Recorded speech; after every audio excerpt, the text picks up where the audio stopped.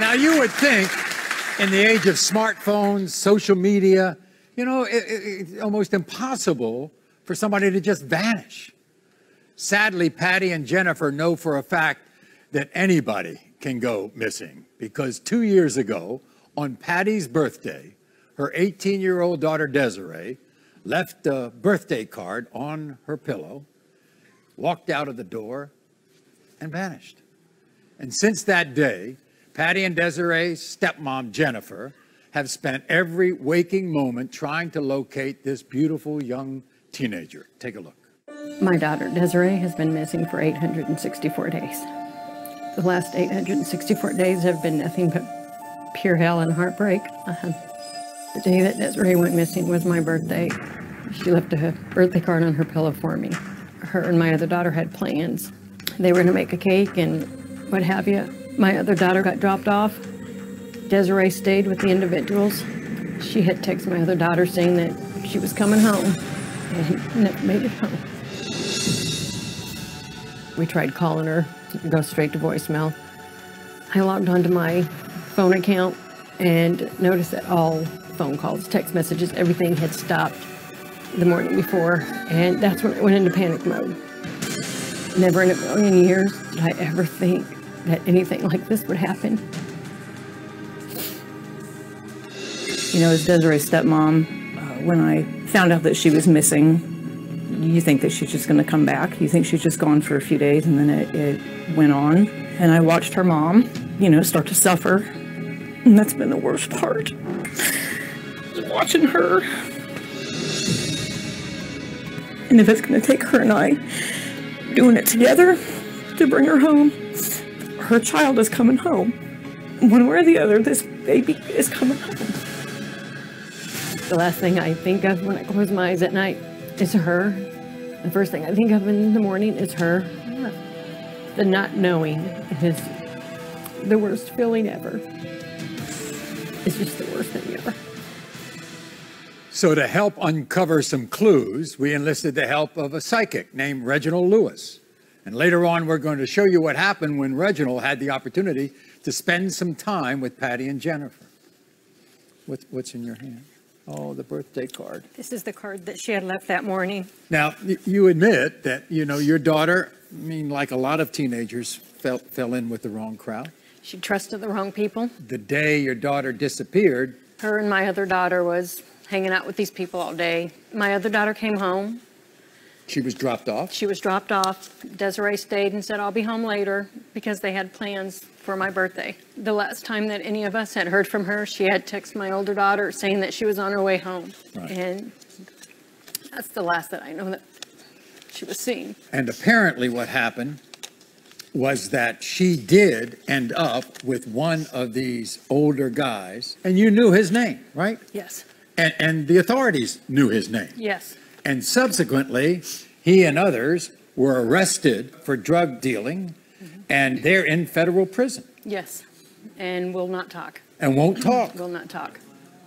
Jennifer, admittedly, you know, you're the stepmom, she's the mom, and you all, the two of you, weren't too close before this disappearance. No, we were not.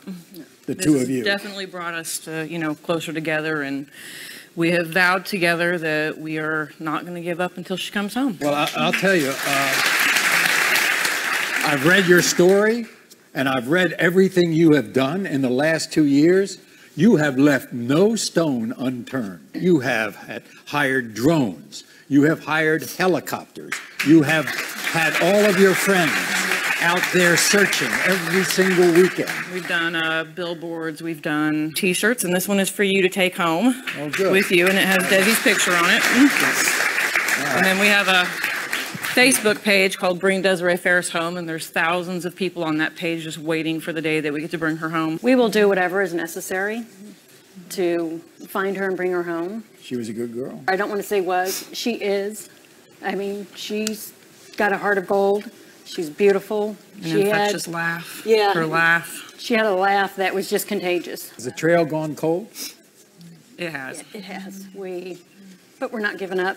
You know, you would think if the last guy that you know she was with, right, is alive in prison. You know, they talk in prison a lot, don't they? Yeah. So you think somebody in prison knows, Oh, I'm sure. but they're not talking. We're hoping they come forward at some point. We're hoping that they, Yeah. you know, give something up to make themselves a deal, maybe. We asked you all if Patty, you were open to meeting with a psychic, Reginald Lewis, Yes. and you said, yeah. Why were you ready to meet with somebody? We will do anything, whatever it takes, and pray and hope that somebody will have the answers. Patty, you were open to meeting with a psychic, Reginald Lewis, Yes. and you said, yeah. Why were you ready to meet with somebody? We will do anything, whatever it takes, and pray and hope that somebody will have the answers. So we enlisted the help of Reginald Lewis in hopes that he could use his gifts to gain some insight in Desiree's disappearance. So here's what happened when Patty and Jennifer and Reginald met like 24 hours ago. Hello, pleasure to meet you. My name is Reginald. What's your name? Patty? Patty? Hi, Jennifer. Jennifer? Okay, great. So immediately as I'm connecting right now, the person that's connected to you ladies is a female? Yeah. That's missing? Okay. She seems very young. I want to say she's in, I want to say probably her teens. I'm feeling like somewhere, I don't know why I keep hearing like 17, 18. She was 18. I don't know if I'm seeing initial D or I'm hearing the name D. I keep hearing D, D, D, D, D, D. Desiree. Desiree, okay. And it keeps saying happy birthday, happy birthday, happy birthday. And it keeps showing me birthday balloons in the month of February. What's the connection to February? It's her birthday. Desi's birthday is February 11th. I feel like I'm going past like a basketball court, like a schoolyard or a park or something like that. I feel like that there was a male somewhere between the age of mid-20s, early 30s, either Hispanic or white, but he has a tan. She was heading to a friend's. Okay. With the male that you're talking about. And he lives by a school with a basketball. I keep seeing handcuffs. So just let me know that this person has a history of crime. Yeah. I feel this sense of grabbing her. I feel like someone has me. Because she's small, she's tiny. I keep seeing like a van or a truck related to this male. I just heard there's a possibility that she's living. There's a connection, living. But honestly, it keeps coming up. Trafficking. It's not in the state, it's something out of the state. What about her belongings? A lot of what she may have had, I keep saying like a fire. When he got kicked out of his house, he caught everything on fire out in the driveway. We couldn't find anything. I feel that she may have been taken out of state. For some reason, Virginia kept coming through. So I'm gonna leave you with that, but just know, I definitely feel she's alive and there's still hope. Wow. Do you think he helped? A lot of stuff was on spot. Really on spot. Yeah. Right. Well, it's time, everybody, to meet Reginald. Here he is. Please welcome him. Reginald, nice to see you. Nice to meet you. Thank you. So, is it hard for you to get involved in missing cases? Extremely hard. The great thing about this is, unfortunately, with missing persons and cold cases, a lot of the time it has to do with death, and that's why it's so difficult. Fortunately, in their case, you really believe she's alive? She's really alive, and this can definitely be resolved. So, Patty, I want to give you a chance to look straight in that camera. If you know anything,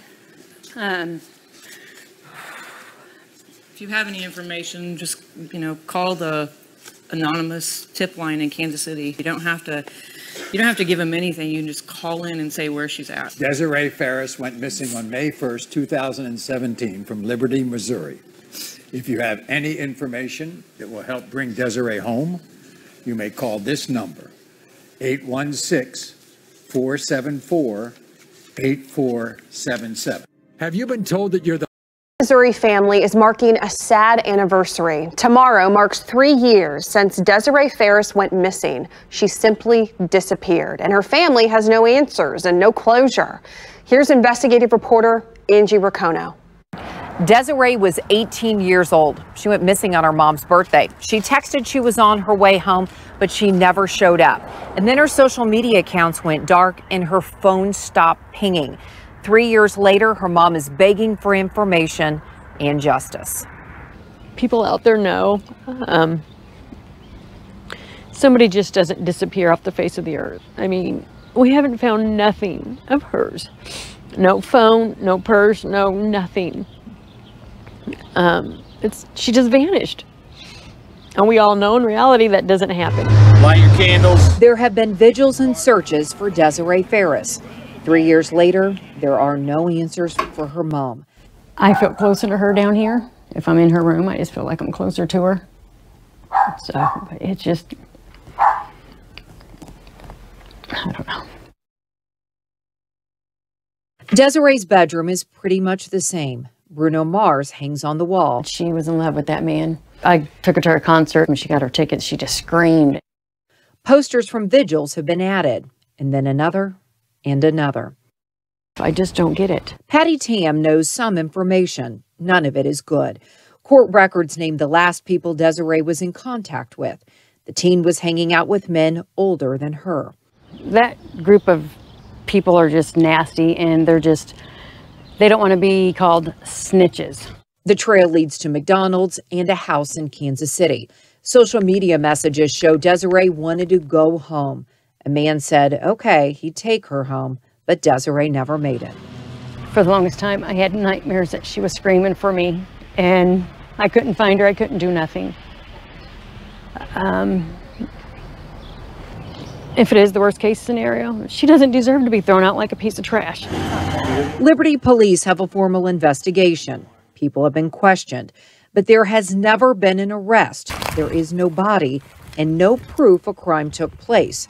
Much of the groundwork has been Desiree's own family, especially her stepmother, Jennifer Ferris, who follows the dark leads. We're kind of at a standstill, and we're still relying on people to come forward with information on her. She's coming home, no matter what, good or bad, on her own 2 feet, or whether I'm carrying her, she's coming home. That's all I want, is I just want her home, and then we'll go from there. The family tells me there is a new area they would like to search by foot as soon as the restrictions are lifted.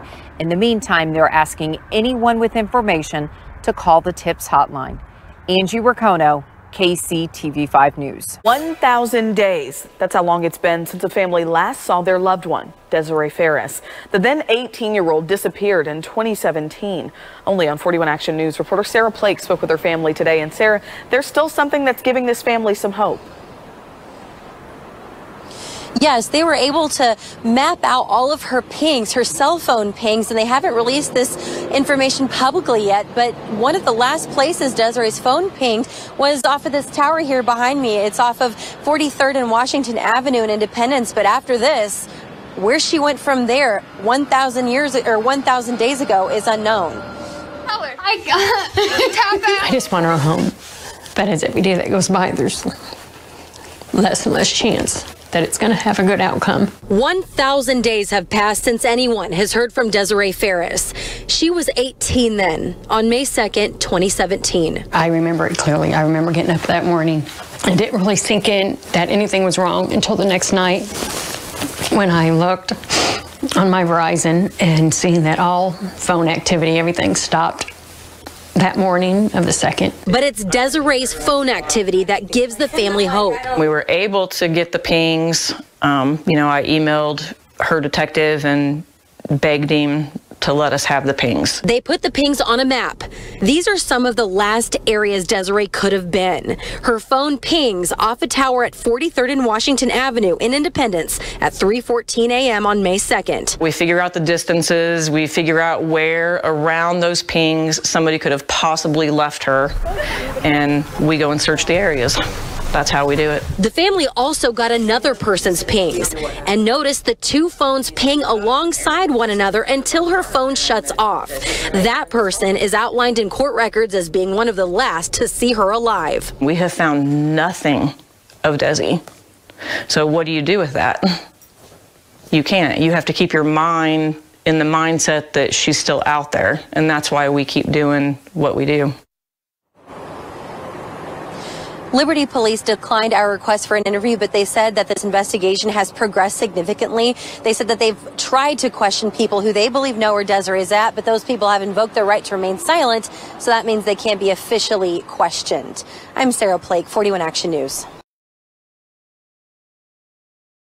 Metro family starts their own tip line, desperate for information about their missing daughter. This spring will mark 3 years since Desirea Ferris vanished without a trace. Now, see what stands in the way of finding her in tonight's Fox 4 Crime Files. That's her first birthday. Always been a ham. Patty Tam has waited for answers for nearly 3 years. That's how long her youngest child, Desirea Ferris, has been missing. Her room is pretty much the same. I mean, besides the big poster boards that we hung up, I mean, it's just her Bruno Mars, her Michael Jackson. Her daughter's last gesture came in the form of a birthday card. That morning I got up for work and I came down here and the light was on. The TV was on, but they were gone. She put a birthday card on her pillow for me. Desirea vanished the early morning hours of May 2nd, 2017. A search warrant filed in the case says witnesses put Desirea with 2 men the night before she disappeared. Prime suspect, yeah, he was arrested 11 days after Desirea went missing on unrelated charges. So he's been in federal prison since. One of those men is Robert Keegan, now serving 18 years in federal prison on drug charges. We was told at one point that when the prosecutor went to talk to him, he wouldn't tell him anything. He wanted full immunity on anything to do with her disappearance. What does that tell you? Guilty? Yeah. Witnesses told police that just before Desirea disappeared, Keegan gave her a ride to a McDonald's on Van Brunt. Then she got a ride from another man, Mark Arzola. Arzola told investigators that he took her to a house at 81st and Highland in South Kansas City. Her phone last pinged a few miles from there. 2 weeks in, the PD finally got a search warrant for Verizon to get all of her pings. I don't know how they can tell if it was turned off or if it died, but they said no, it was physically turned off. At first, the case generated national attention, but as the months passed, leads dried up, so the family has started their own tip line. We have a separate tip line. If people don't want to call the one for the PDs, we have a separate tip line. You could call, text, whatever, and it's anonymous. Liberty Police declined our request for an interview, but they released a statement that says there are criminals in federal prison right now who may know what happened to Desirea, and that some people interviewed in the case have refused to talk, invoking their Miranda rights. But Patty refuses to give up hope. Until I have proof, or until she comes to that door, whether she's on her own 2 feet or I'm carrying her, then I'll believe whatever happened. You can find out how to submit tips about Desiree's case, as well as read the full statement from Liberty Police on fox4kc.com.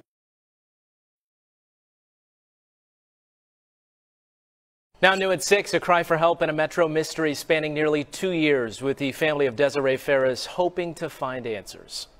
This has devastated everybody. Let us bring her home. Put an end to this nightmare. Well, today is Ferris's 20th birthday. Yeah, one of the last people to see her is facing at least 18 years behind bars tonight. 41 Action News reporter Sarah Plake spoke with her family, who they want to talk to him about their daughter. She should be home celebrating her 20th birthday with all of us, and she's not. We don't know where she's at.